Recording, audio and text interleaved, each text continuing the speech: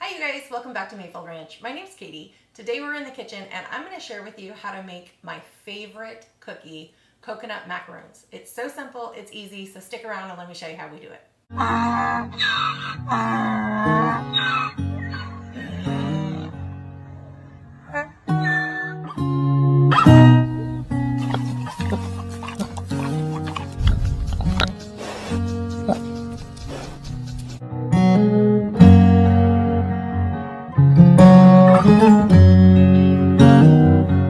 Okay you guys, so I'm going to share with you today my favorite recipe for making coconut macaroons. So if you're anything like me, you've got chickens, you've got extra eggs, you got to figure out a way to use them.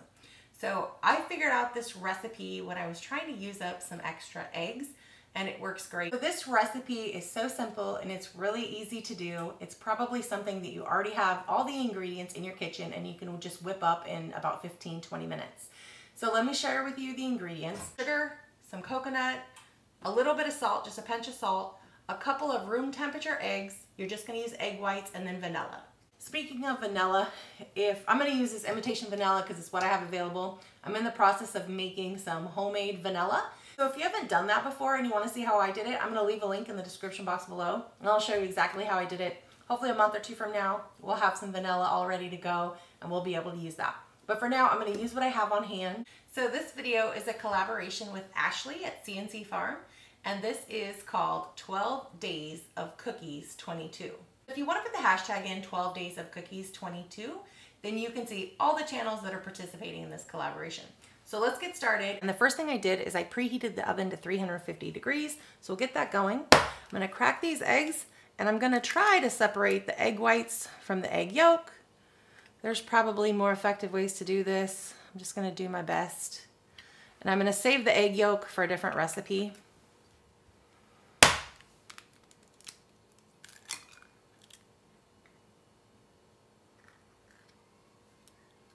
I'm trying not to crack the yolk and just get the whites. The key to this is you don't want to get any of the yolk into this egg white. So let's throw this in the KitchenAid. And we're going to throw it in our KitchenAid bowl here. Just put the egg whites in and we'll get this started. So I set the speed on the KitchenAid to 8 and I start that mixing. It gets nice and foamy after maybe just a minute or so. Then I add my 1/3 cup of sugar. I'm going to add my teaspoon of vanilla, about a 1/4 teaspoon of salt, and just let this keep mixing until it changes. It'll get nice and sticky, kind of fluffy, and it's good to go. We'll go ahead and turn this off. I'm going to add 2 cups of coconut. So we got our measuring cup out. We'll get our coconuts. And we'll add it in here and we'll just mix that together.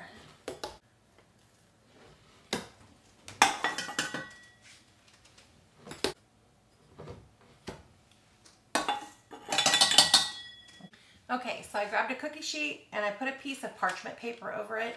I like to do it. I think it makes the cookies bake evenly and the cleanup is simple. We've got our coconut in with our mixture. So I'm just going to stir this together. Let me bring you in and show you what this looks like.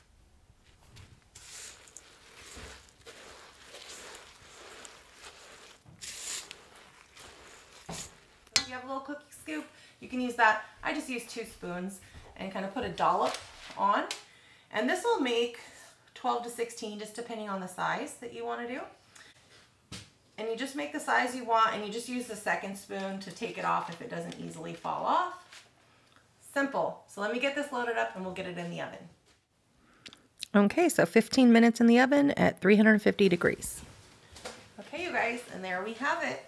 15 minutes in the oven until they're golden brown. They came out perfect. Thanks you guys so much for watching. If you try these, leave me a comment and let me know how you like them. They're super simple and easy to make, but we love to have them. If you wanted to make them a little fancier and more traditional, you can add chocolate to them. I didn't do that. We like them simple, just like this. What I do is I'll just take the parchment paper itself, just take it off the pan, let it cool this way on the counter, and in a few minutes, they'll be good to try. If you have a cooling rack, you can absolutely put these cookies on a cooling rack. I find that just pulling the parchment paper right off the cookie tray and leaving it on the counter works great. Wanna try it, babe? Yeah, I'll try it.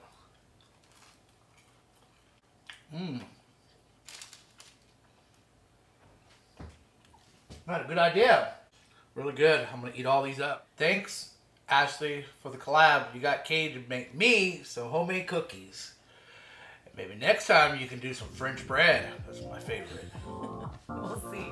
We'll see. Thanks, you guys. Check out all the videos on this playlist. Live your life within the moment.